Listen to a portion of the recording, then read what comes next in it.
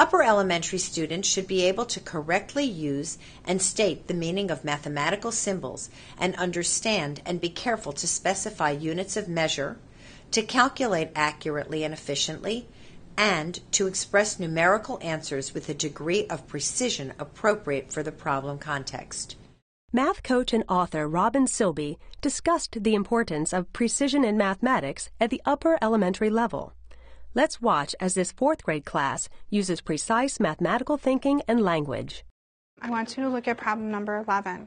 Problem number 11 says, Rhea used blocks to build model towers. The table shows how many blocks she needs for different sized towers. How many blocks will she need to build a 7-foot tower?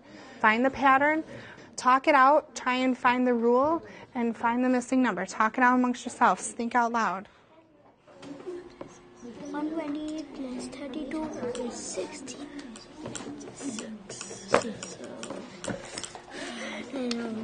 Okay, I want you to talk about how did you know it was 32?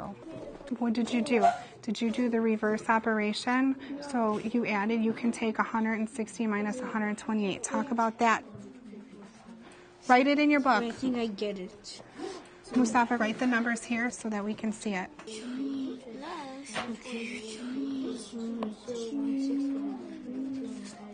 You got 32. Dominicus, explain how you got yours. I took 160, I subtracted it by 128, I got 32, and then I took 192 and added it by 32, and I got 224. So each one of you are going to say your numbers and then tell them what your rule is, okay?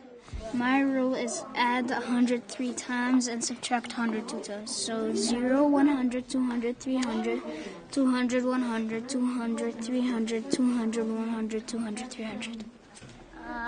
My rule is add 3 and subtract 2. And my numbers are 1, 4, 2, 5, 3, 6, and 4.